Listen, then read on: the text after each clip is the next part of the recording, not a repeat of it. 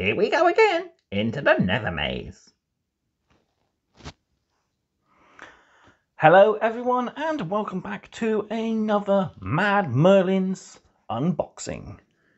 And today we have Warhammer Underworlds Nethermaze, Hexbane's Hunters. So this is the recent warband for Warhammer Underworlds. And as you can see from the front of the box, it is a lovely update on the classic Witch Hunter warband that was last seen in Mordheim for those of you of a certain vintage. But as you can see on the front, we've got 4 human characters plus 2 dogs. Each one looks really nice, unique. We've got the Acolyte there with her pistol and axe. We got the fully armoured crossbow guy there with explosive crossbow heads. Giant hulking brute with an axe, and of course Hexbane himself. Moving around to the back of the box, we can see what's inside here. So Hexbane's hunters scour Nethermaze, bringing the light of Azyr to its darkest depths. So we can see Hexbane himself, Haskell Hexbane himself there, all fully built and painted. So that's the actual size of the models there, and these are half size. And it shows the models all built up in their plastic conditions. So containing 6 fighters, 6 fighter cards, 32 hunter cards, 12 Grand Alliance cards, and 20 Universal cards. Set in the Mortal Realms, and from Citadel by Warhammer. And on the side of the back, On the side, we have Build Your Warband, Select Your Decks, and Battle Your Rivals. So it's a nice game system, as those of you will know. And these are going to be added to my already pretty big pile of stuff to still be painted. I still have the Nethermaze core set models to paint, and I still have the Crimson Court, and I'm halfway through Eyes of the Nine, so I have got a lot to work on, and I still plan on buying the Karazak's Ravagers, the Warrior of Chaos warband. That one does look quite nice, so I might pick that one up from my local store. Has it still in stock? It's now no longer available online, but I might pick that up, and I might also pick up the Star Blood Killers, the Lizardman one. That looks pretty cool as well. But we're here to see this. So let's open up. Normally I would open from the top, but it's a lot easier to open from the bottom. So we'll just cut the tape like so. Pull it out, flip it back over, and pull the tray out. I'll stand the box back there, if it will. Nope, it won't. We'll go there then. So here we have our contents pack. So we have our first frame here. So this has Hexbane himself, plus his Acolyte and one of the dogs. I'll have a closer look at those under the overhead cam in a bit. And then we have on our second frame, our second dog, the big brooding guy with the double-headed axe, and we have our crossbow guy. As with all Underworlds warbands, we do get a set of cards and the instructions there, and that is the end of it. So we will open these up.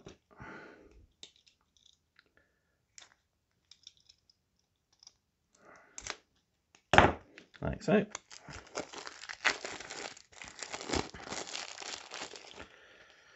So we have our actual deck itself for Hexbane's Hunters. We'll have a look at that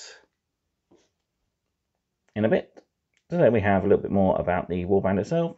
So Haskell Hexbane and his band of mirthless followers even are as ruthless as they are determined. They are members of the Order of Azyr, a Sigmarite organization dedicated to the rooting out and purging of evil across the mortal realms. This clandestine sect has sent Hexbane and his hunters deep within Nethermaze to bring the burning light of Azyr to the very heart of that foul and unnatural place, that they might scour it in the cleansing fires of justice and order. Though made of but human flesh and blood, Hexbane's hunters burn with conviction and bring with them the full might of humanity's ingenuity and artifice. Let the shadows be aware. Oh, no mention about the dogs. And then we have our additional card pack here. So this is all our Universal cards and Grand Alliance cards. Nice thick bit of card. It's nice that they're doing this now rather than the individual packets in the bottom of the tray. I always have use for a bit of card. And then we have our instructions. We'll go over that again when we go vertical.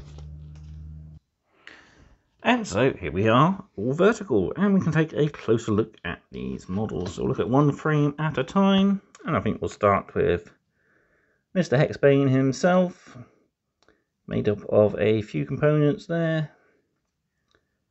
We've got the back of his cloak, his left side there, and his right side just there. We have one of the two mastiffs, look really cool. And we have our acolyte here with her axes and her revolver pistol. And then we have the back of Mr. Hexbane himself there with some extra with some extra stakes for stabbing those evil shadows. When we look at the bases, they are really nice, very classic dungeon style bases. We've got scattered stones, bones, and some nice rippling water effects. That'd be quite nice to paint up. And of course, plenty of fallen masonry as well. So moving on to the second frame then. So we got the remaining two members plus the remaining dog here. So we got the exploding crossbow bolts there, plus the crossbow arm itself, extra ammo there, the other two halves of the mastiff, and our hulking bruiser with his giant axe, and massive full plate armor.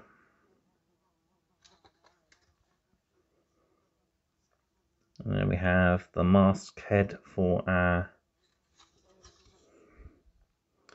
crossbowman, I'm guessing. Must be, unless it's on the other frame. But yeah, all in all, some really good models, and like I said, there's lots of nice detail on these models. That rippling water effect is really, really good. Can't wait to build and paint these guys.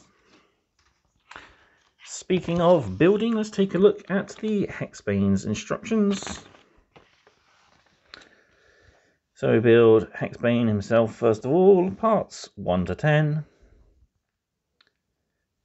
We've got a couple of sub-assemblies to make as well. No, sorry, 1 to 6 is him. Then 7 to 12 is our next character, the acolyte there. Then we got our bruiser guy, so he's parts 19 to 26. Our two dogs are only 3 parts each, that's pretty good.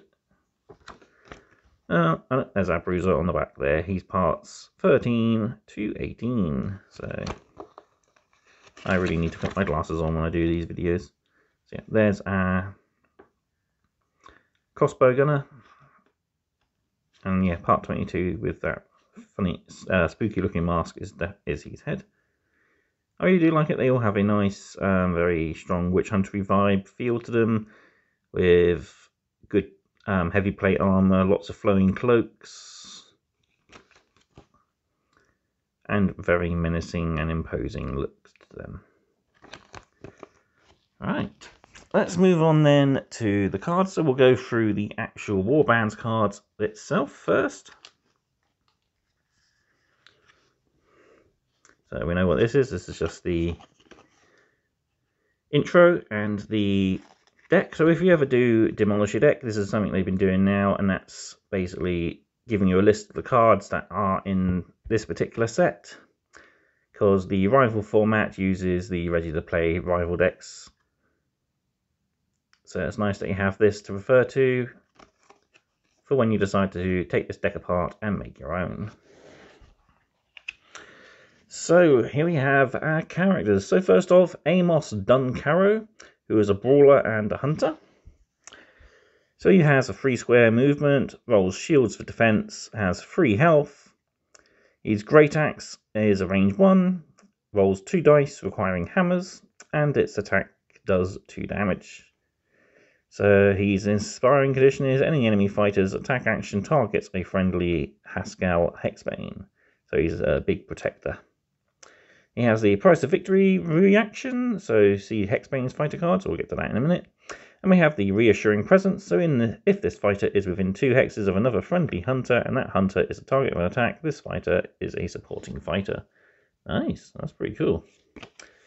And he's inspired card, so he has extra 1 on his great axe, extra dice for his great axe, and he has a cleave rule. Yeah, so that's pretty cool. So next up we got Bridget Axwald, who likes her axes. She's a hunter. She has a movement of 3, rolls dodges for her defense, and has 2 health. So she has dual axes, which attacks at range 1, has 3 dice requiring swords, and the attack does 2 damage.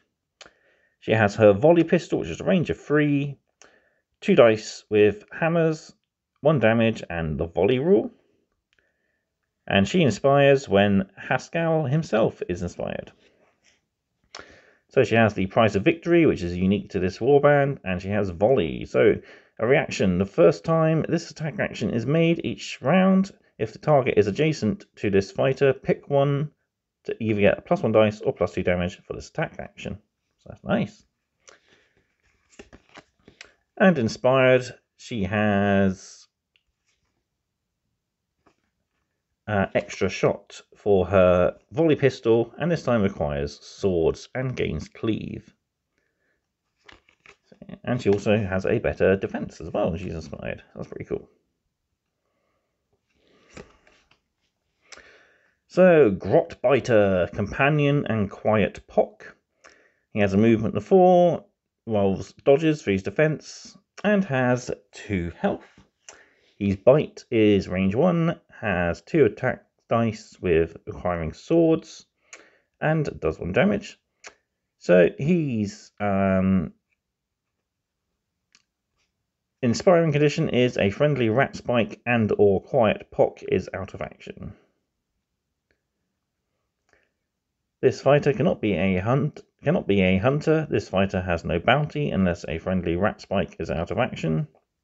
And the loyal hound reaction, so you see rat spike's fighter card. And inspired, he gains an extra defense and an extra attack dice for his tearing bite. I keep moving the cards off camera. Moving to the man of the warband, Haskell Hexbane himself, so he's a hunter and the leader. Movement of 3, defense of 1 requiring shields and 3 health. So he's got his black powder pistols, so range of 3, 3 damage, 3 dice requiring swords, 1 damage, and grievous. So his inspiring condition is this fighter's attack action takes an enemy fighter out of action. So if he takes 1 down, he gets inspired. And the price of victory, so this is the rule that's unique to most of the human characters in this warband. So it's a reaction after use this after a friendly hunter is dealt damage that would take them out of action. After the out of action check, give this fighter 1 upgrade card from your hand or remove 1 charge or move token from this fighter. Do not spend any glory points when you play that card. Nice. So there's a way of upgrading your guys to have something to always counteract your opponents. And he's inspire conditions, so he gets his True Fire brand, which is his flaming torch, I'm guessing. Range 1. 2 dice requiring hammers with 2 damage and grievous. His pistols are now 3 attacks with 2 damage. And his remaining stats are all the same.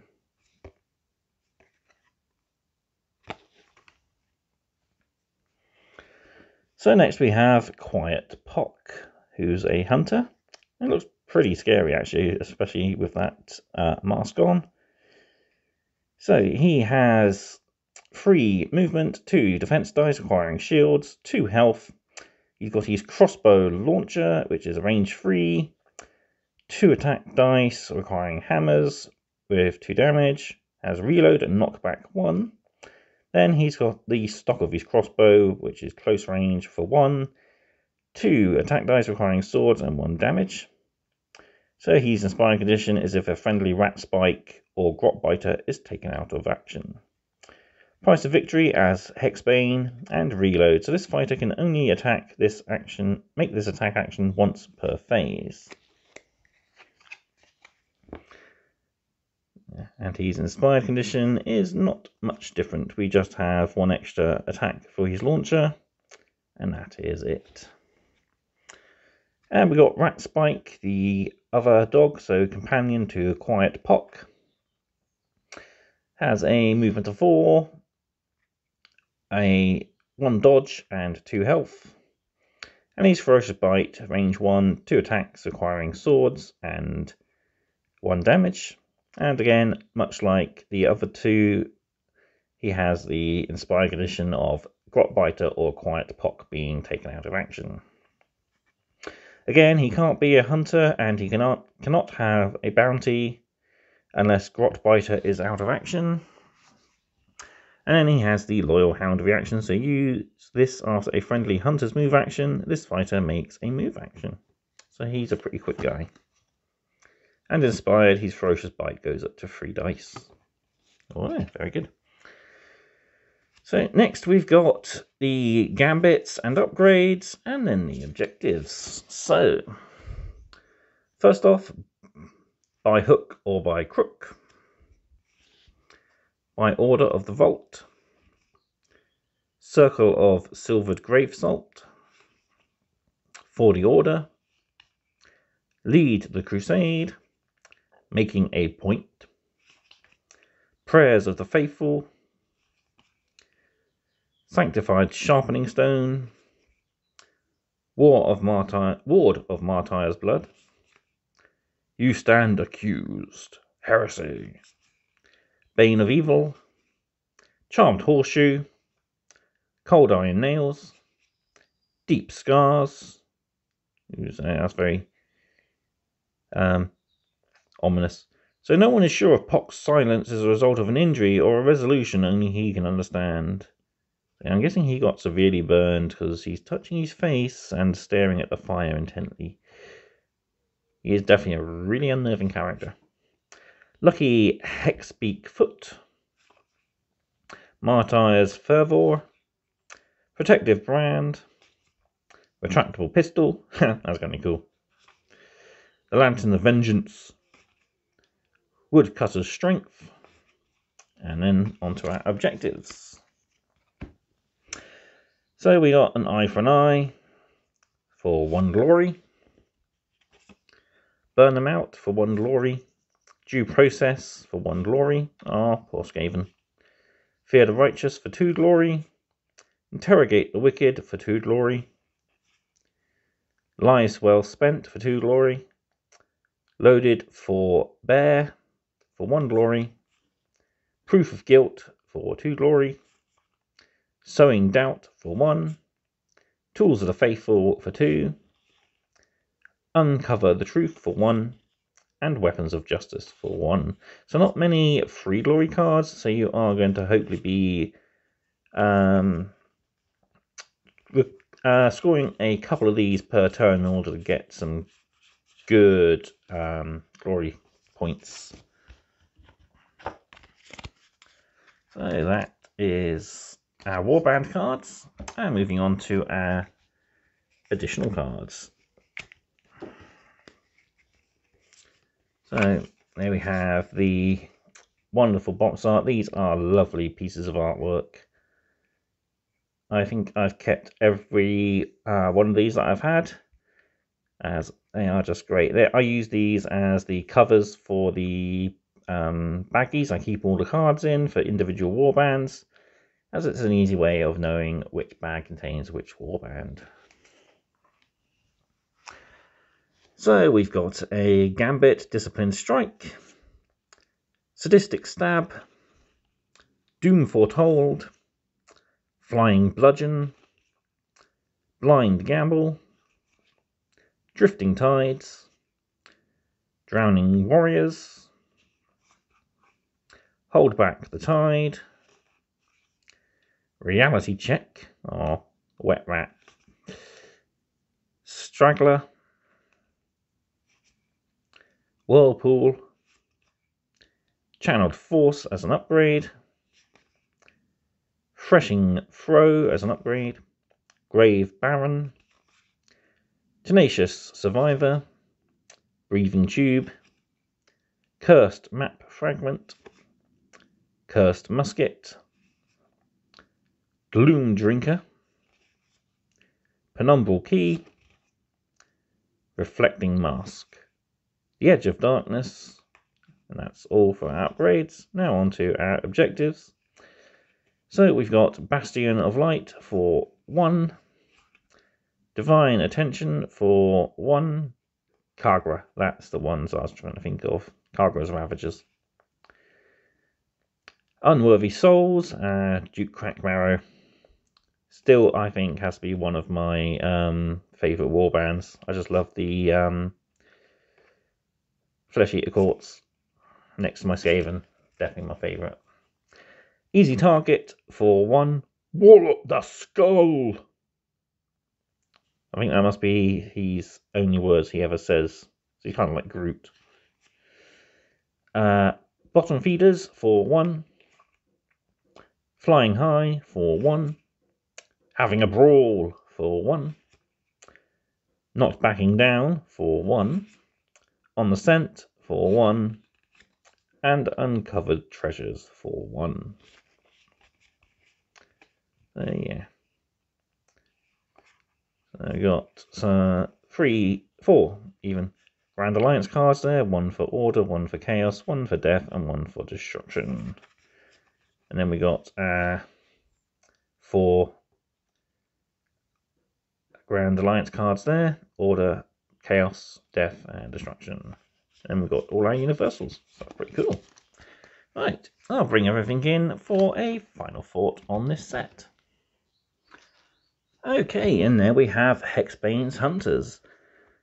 I think it is a very nice little warband, and if, like me, you have a fondness for the witch hunter trope of classic fantasy, then it is definitely one for you. This does harken back a lot of details to the classic Mordheim warband, which is one I had been eyeing up for a long time, but sadly I never got around to getting it before it went out of stock.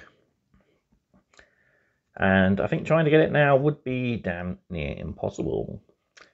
Either way, I think this is a great warband and is going to be one of my favourites, I think, for going forward. I might even try and get these done up, and I might do a Halloween special where I play a game of Underworlds. I think I'll do Witch Hunters against something ghoulish, so probably my Night Haunts or my Flesh Eater Courts.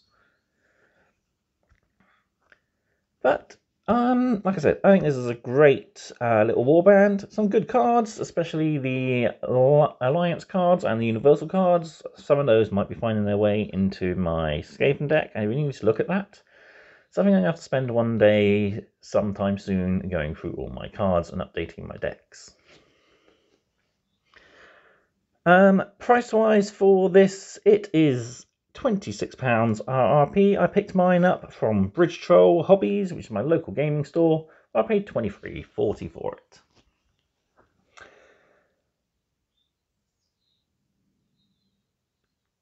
it. So that is everything. I'd like to take this chance to thank you all for watching.